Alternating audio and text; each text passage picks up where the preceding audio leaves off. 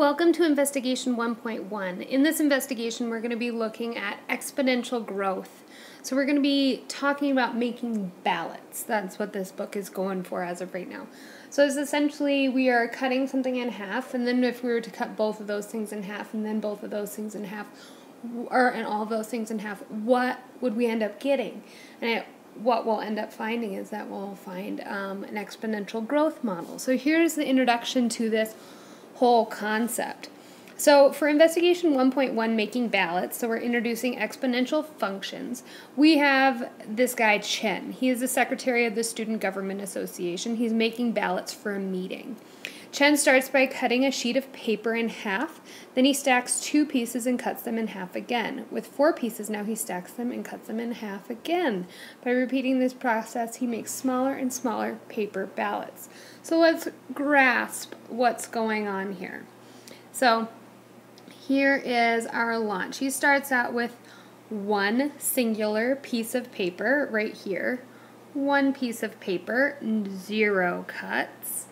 So he has a ballot essentially that is an 8.5 by 11 sheet of paper, something that we see on a regular basis. He then goes and cuts that in half. So how many ballots would he have after 1 cut, guys? Hopefully you are shouting out 1 cut equals 2 ballots. After that, he then cuts it again. So how many ballots does he have? 2 cuts equals how many ballots? 4 ballots. Awesome. So I'm starting to see a pattern here. Everything I'm seeing, well, with 1 cut, we have 2 ballots, so it's like 1 times 2 equals 2. 2 cuts equals 4 ballots, so 2 times 2 equals 4. So if we have 3 cuts, how many ballots do we have? 3 cuts, we have 8 ballots. Well, 3 times 2 doesn't get me 8. But how about 2 times 2 times 2? How many 2's do we have? 1, 2, 3 2's, and I'm getting 8 from that. So let's fill out this table that I have over here. Let's look at and see what we got.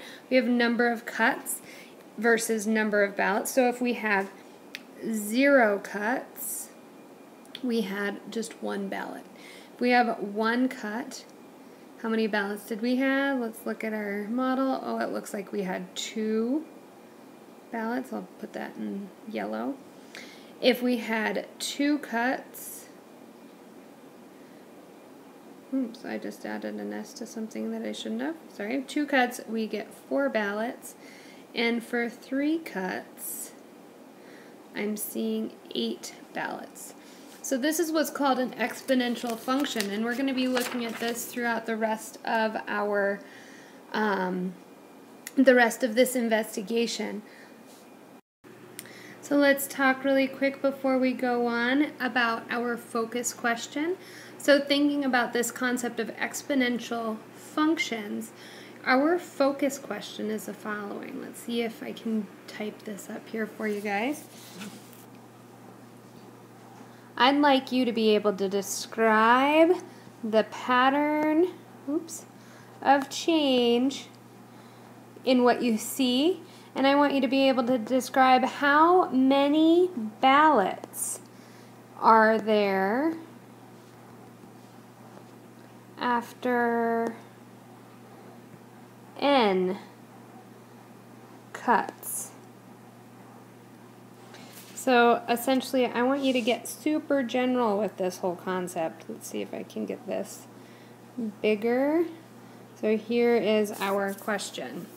Describe the pattern of change. How many ballots are there after n cuts?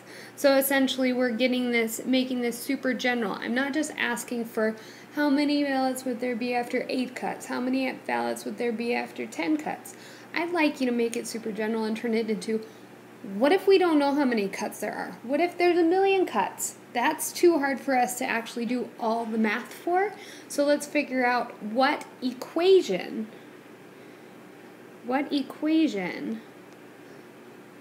will get us that. So your job is to do A through C for this investigation. It begins on page 8. Try your hand at it. Enjoy.